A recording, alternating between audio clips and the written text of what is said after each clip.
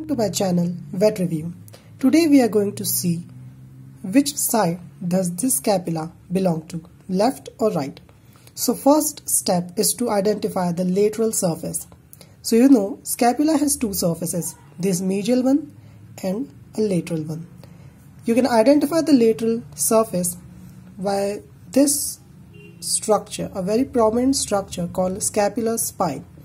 So when you see the scapular spine, you know that this is the lateral surface. Or you can also see there are two fossas, supraspinatus fossa and infraspinatus fossa.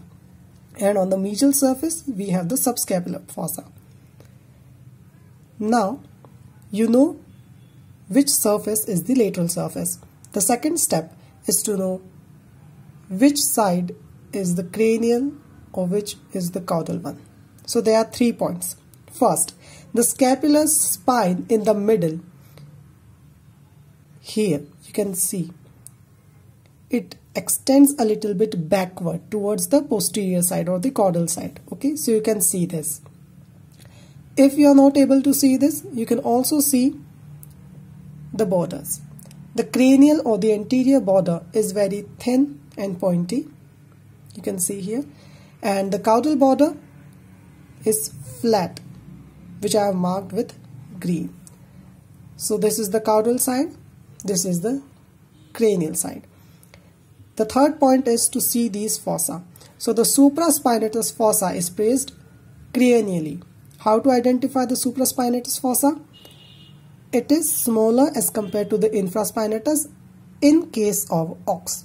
Okay, so here we are only talking about scapula of ox. So the supraspinatus fossa and infraspinatus fossa, what is the ratio? This ratio is actually called scapular ratio, and in case of ox it is 1:3.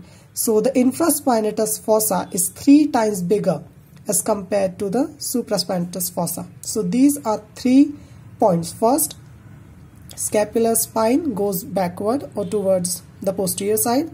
The posterior surface is much flatter and this infraspinatus fossa is very big. Using these 3 points, we know that this is the caudal side and this is the cranial side.